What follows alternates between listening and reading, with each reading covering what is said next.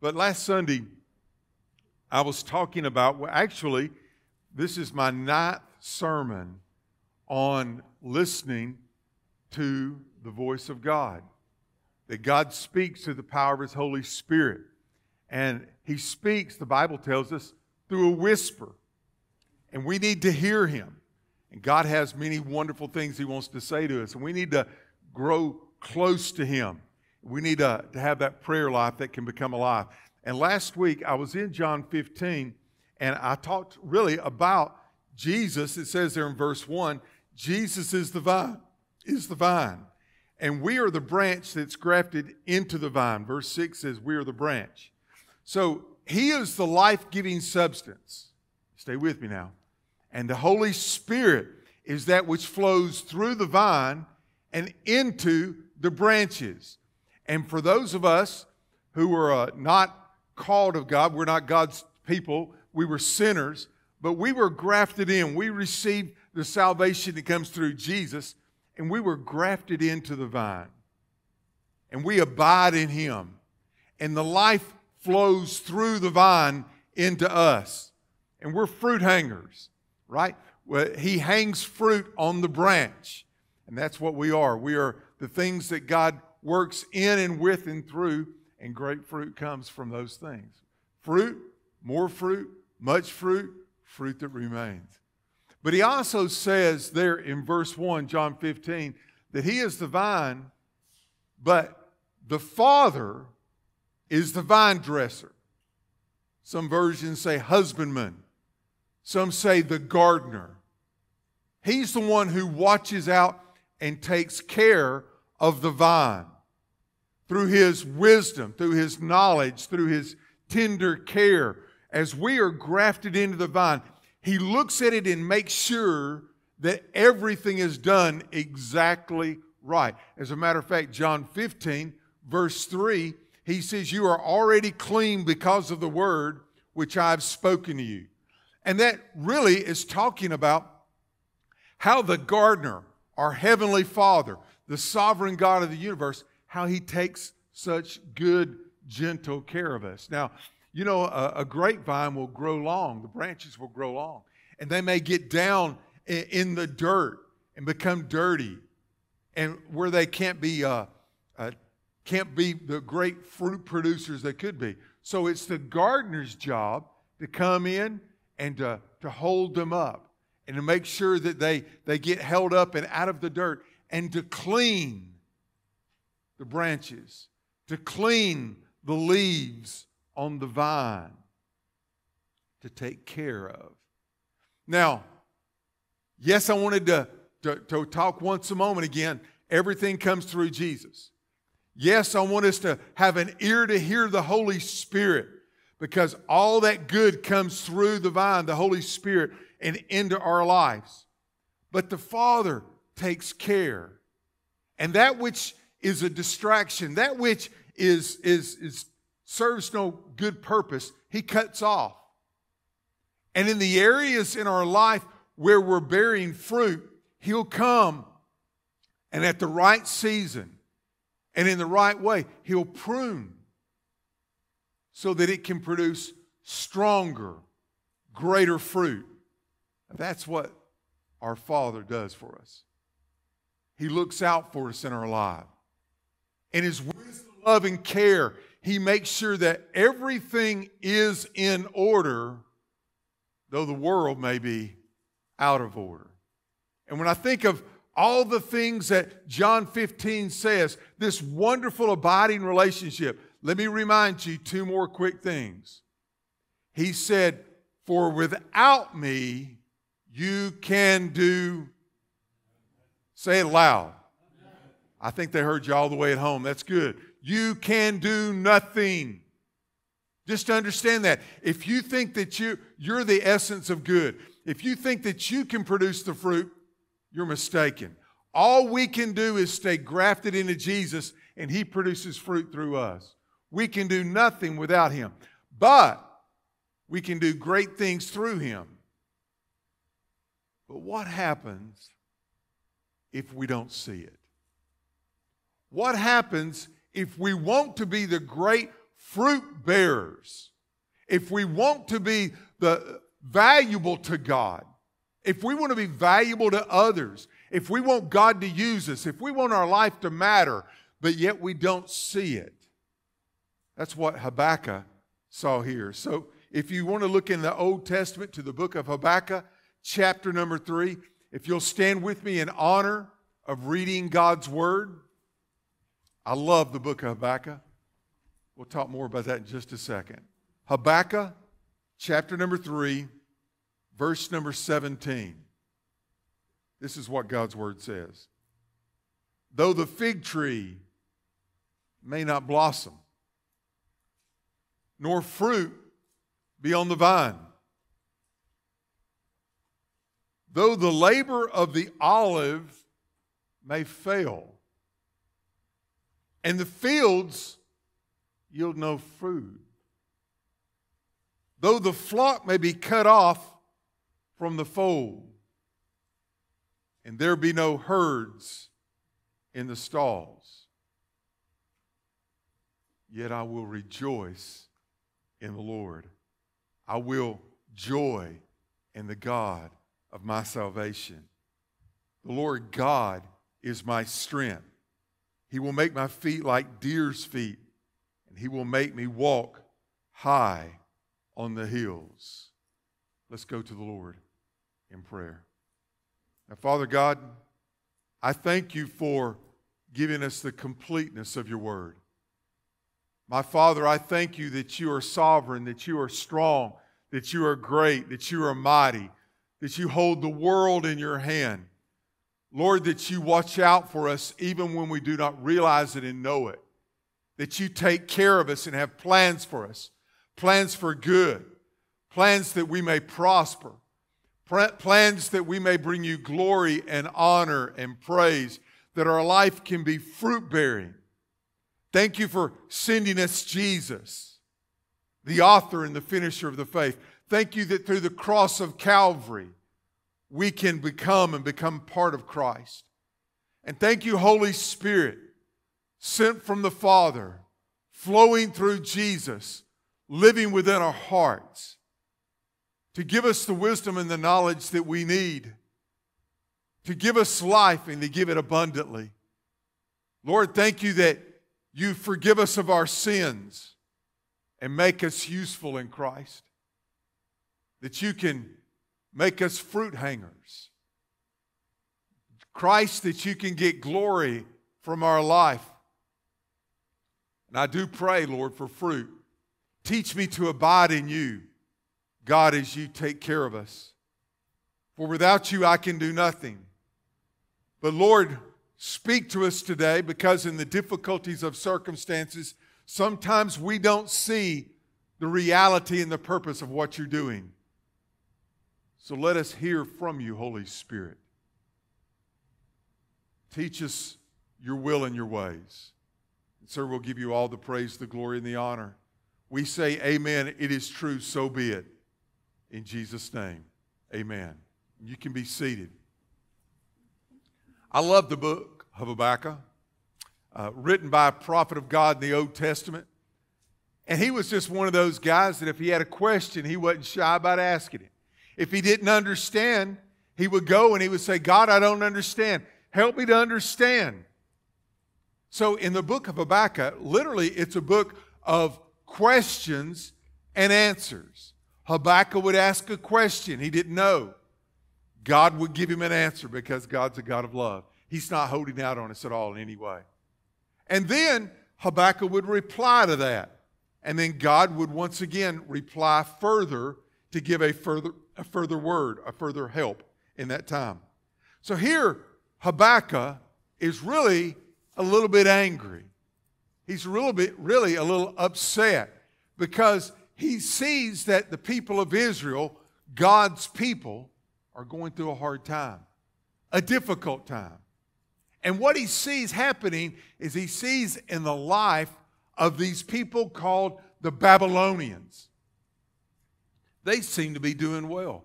As a matter of fact, they don't like Israel, and they are wanting to expand. They're wanting to grow, and they don't care what it costs. Everyone else because it's all about them. So they'll come in with their armies and they'll tear down cities and they'll destroy and they'll steal and they'll take people as slaves. And everywhere they go, they are conquering.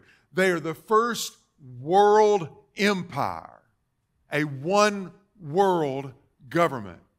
And Nebuchadnezzar is sitting on the throne, and Habakkuk doesn't like it. And he's griping and he's complaining to God, Lord, why are you doing this? Why are you allowing this to happen? And why are you allowing these evil people to prosper?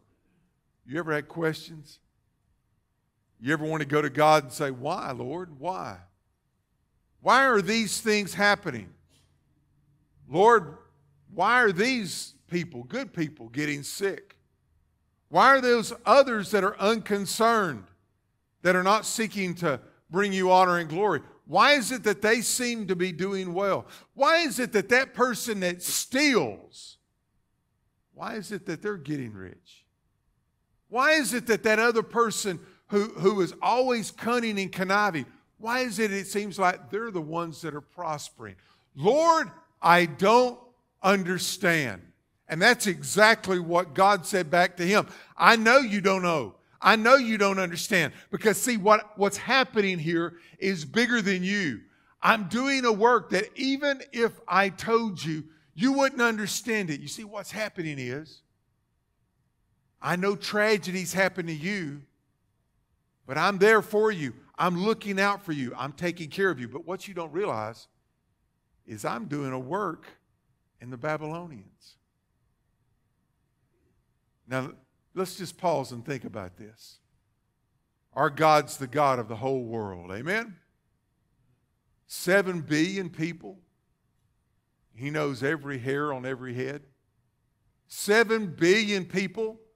And He knows every thought in every heart. 7 billion people that Jesus loved enough to go and to give His precious life on the cross of Calvary, that if they would repent of their sins and believe in Him and trust in Him for life, that they could be saved as well. 7 billion people.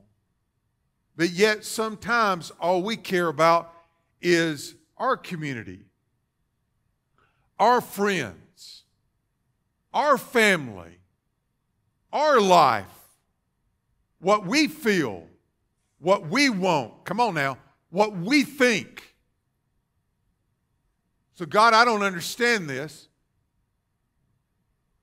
And Habakkuk says to him, I don't know. But God says, it's okay, Habakkuk. I got this. So in chapters 1 and chapters 2, they go back and forth asking questions, God giving an answer. And here's what I want you to see today. When we get to chapter 3 is a prayer to God. It is a prayer of thanksgiving. It's one of the greatest prayers in all of the Bible.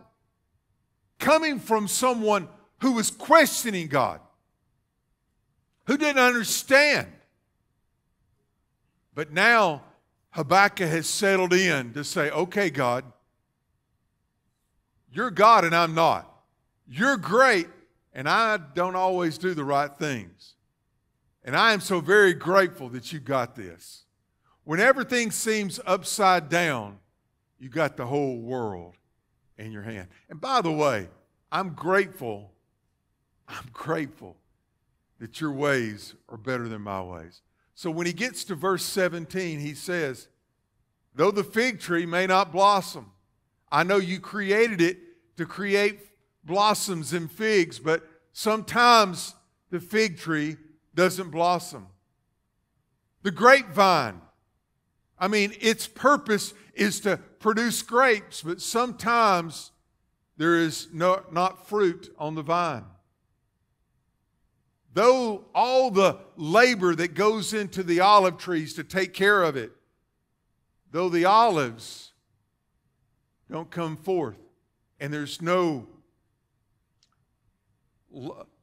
produce there and it fails, though all the labor producing the crop in the field and the fields still yield no food.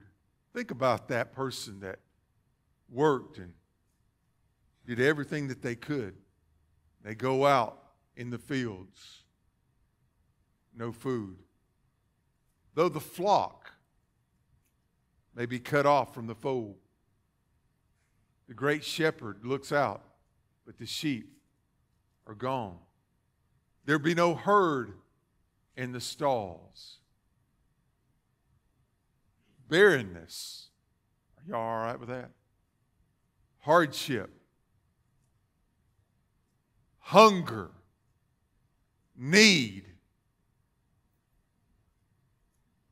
I think it hits close to home when it hits us. One of the things that God does in the life of people who are seeking to draw closer to Him in fasting is because they realize when those hunger pains come, how much they need the blessings of God.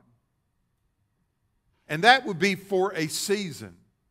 But could you imagine what it would be like if all your labor seems like it's in vain and all your strength is gone and all you see is barrenness and hardship?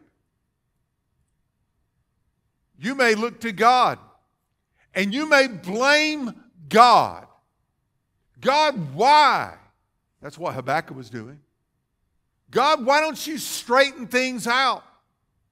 God, I don't understand. Why is it that evil people seem to be prospering? I'm reminded of Psalms 37 when it says, they shall soon be cut down like the grass and wither as the green herb. Lord, I don't understand. Why is it that your people are going through hard times and the ones who don't care, they seem like they're getting by with it? We blame God. Let me just remind you, He is the one who's sovereign. He is the one who's in control. He is the one, you can't take another breath without Him. He gives us everything in life. I love what it says here, yet, in verse 18. Though everything looks upside down, He says, yet I will rejoice in the Lord. I know who's in charge. I know the one who is beautiful. I know the one that the smile on His face creates peace in the hearts of His people. When you're hurting, what you're looking for is peace. When you're hungry, what you're looking for is something to fill your soul. When you're sick, you're looking for the balm of Gilead that can come in and make things right. And that's who God is. But Habakkuk said, God, I know you. I know your nature. I know you're loving, but I just don't see it. What do you do when you don't see it? Rejoice in the joy of your salvation. You see, really, when we come to the end of this and we hear this prayer, nothing of the circumstances has changed except Habakkuk's attitude. His view. He still doesn't see all that God's doing. And yet, he's trusting God in the moment. He may not understand why God wants to raise up the Babylonians. He may look at them and say, evil people, strike them down. And yet, he is grateful that there's a God that's in charge that's greater. Sometimes when we don't understand things, we blame God. But you know, sometimes when bad things happen, we blame ourselves. You ever blamed yourself? God, I know you want to do great things. But Lord, maybe it's my fault. Maybe I'm the reason. Maybe I'm the reason why there's no olives on the olive tree. Maybe I'm the reason there's no grapes on the vine. Maybe I'm the reason the crop has failed. Maybe, Lord, it's my fault. Let me just ask you, isn't God bigger than you? Can't God do things even through us? Can't God produce the bounty for everyone else, even through old withered branches like us? I don't know about you, but sometimes I feel like I was the withered branch that was about too far gone. But in the nick of time, at the right season, because of His love, He took me and grafted me into the vine. And the flow of Jesus came now in and through me and cut off all that was dead so that new life could come even through someone like me. When you get down on yourself, don't you understand that you're down on the one that God loves? That God wants to smile His blessings upon and give His great grace through? I love this. It's just so wonderful. The Lord God is my strength. When you're talking bad about yourself, you're really talking bad about Him, because the strength comes from God. We can do nothing on our own. Really, we're bad-mouthing God when we're saying, God, you can't use me. I want to tell you this. I know of no one in Scripture who went through life without troubles. Swallow that. Chew on it a while. I know of no one that God used mightily in the example that He gave us in His Word that He first did not break mightily. There were those who had questions. There were those who didn't have all the answers, who were going through it. I wonder how Daniel felt when he was crying out to God on his knees, and yet he got up and said, "Blessed be the name of the Lord." Facing the lion's den, but yet trusting in his Father. I wonder about my Lord and my Savior, Jesus Christ, who went to the Garden of Gethsemane, broken, spilled out, did not want to go to the cross, said, "Lord, if there's any other way, nevertheless, not my will, your will be done." Did God strengthen him? Come on. Did God use him? As his life flowed from him, his life flowed to me. As he gave his life a ransom for sin and was resurrected, it meant I could have new life. Was it easy on him? Do I fully understand why he had to be beaten and whipped? Why he had to go through such hardship? And yet that is the spring that new life comes from. If it had not been what Christ went through, we would have nothing. We don't have to understand it all. We just understand that God's got this. He is our strength. He says He will make my feet like the deer's feet, where I can go and walk the high hills of glory. To take me to places. Oh, I might want to go down to the valley where the grass is green and the still waters are there. But no, He helps us as we go through the valley. We can now climb high on the mountain and stand no matter what comes. When I was thinking of this, my mind went to the book of Romans, written by Paul. Paul was used mightily of God. And yet, he suffered mightily as well. He was beaten. He was beaten with rods. He was whipped with whips. He was shipwrecked, not once, not twice, 3 times. He was stoned and left for dead, and yet God wasn't through with him. Imprisoned once, twice, 3 times. And yet, even to the day that he laid down his head and they cut off his head, he would freely give his life for the benefit of others. And when he's writing this book, I love the book of Romans, and he's writing it to those Gentiles, those Romans, those who were so wrapped up in mythology and all those other gods of stone and of wood. When he gets to the end of it, and he's writing this under the inspiration of the Holy Spirit, and he's writing all these wonderful truths, he just pauses and breaks out in a doxology. He's just got to pause and praise God. And when you get to Romans chapter 11, Verse 33, hear the words of God. Oh, the depth of the riches, both of the wisdom and of the knowledge of God. How unsearchable are his judgments and his ways past finding out. Oh, the depths of the riches of the knowledge of God. How unsearchable. No, you can search for it. You'll never understand all the judgments of God. All of his ways. It's beyond finding out. His wisdom so far. How could we, with these small, finite minds, understand the infinite God? How could we understand all of the things that God's doing? He tried to tell Habakkuk, you don't understand it, you'll never know it, but what I'm doing is something so much greater. My dear friends, that's what he's doing in our life. Something so much greater. Just because we don't understand it doesn't mean that it's not true. We used to sing a song, we'll understand it better in the by and by.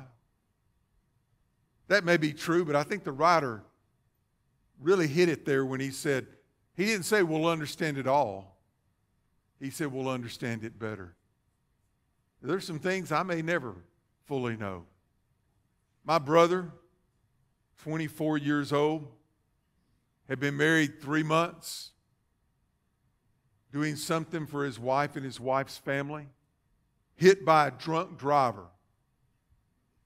And his precious, beautiful wife was killed.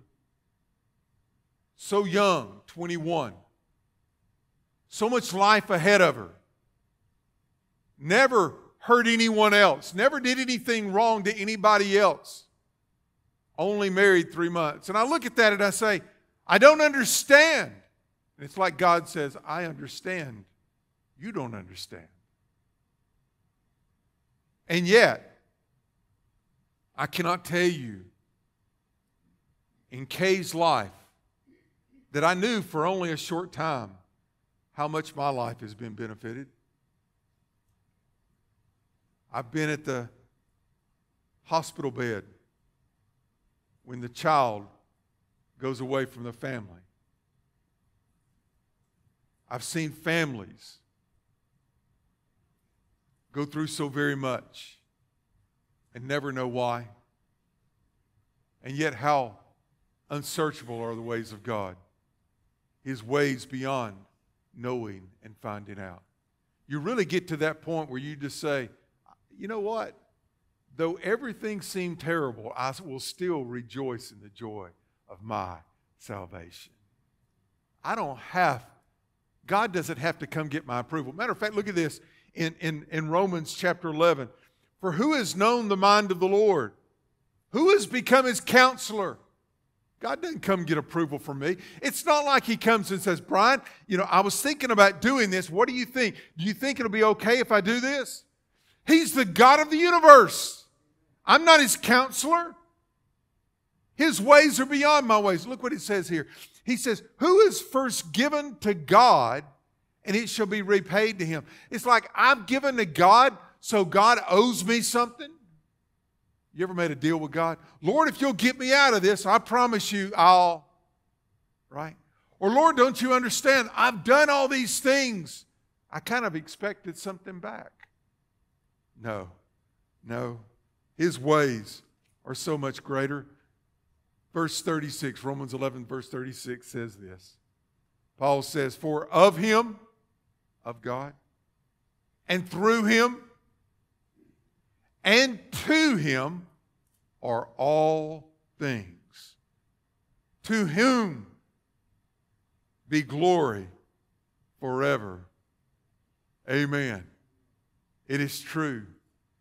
So be it. I don't understand everything in life, but I know that he does, so I'll just trust him. I don't understand all the ways of God. I just trust his hand. And when I don't understand, I trust his heart. I know that he's never made a mistake. so He's not going to make one today. Those 7 billion people that He loves, those 7 billion people that He's watching over, those 7 billion people that He would do anything that if they would repent of their sins and come and cry out to Him and tell Him that they believe and ask Him to be Savior and Lord, He would do exactly that. He would save them, be their Lord, their God. I don't understand all that's going on in our world.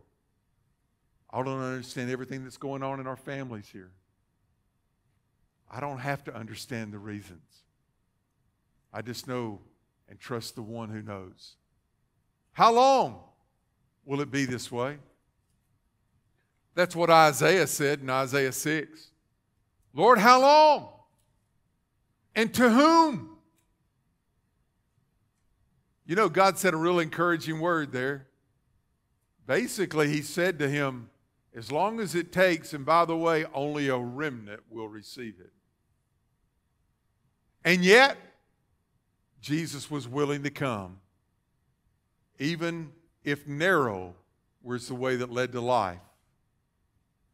And most wanted to go broad is the way that leads to destruction. Yet He loved us enough to still come. I wonder today, your love for God, is it only when the sun is shining? Or do you love Him when there's clouds? Do you love Him when everything is roses? But do you love Him even when you find the thorn? Do you love Him when all of your health is good? Or do you love Him even when your health seems to be fleeting? Do you love Him when you're strong and on the mountaintop and singing praise? But do you also love Him when He leads you through the valley of the shadow of death? He's worthy of our praise, no matter what. That's why I think Habakkuk ended his prayer in praise. That's why I think when Paul was writing the book of Romans, he had to stop and give God praise in the midst of it, from a jail cell, understanding that even then, God was at work. God is wonderful. God is great. We just need to receive it. We need to trust Him. What happens if you don't get what you want? You praise God that He's going to give you something better.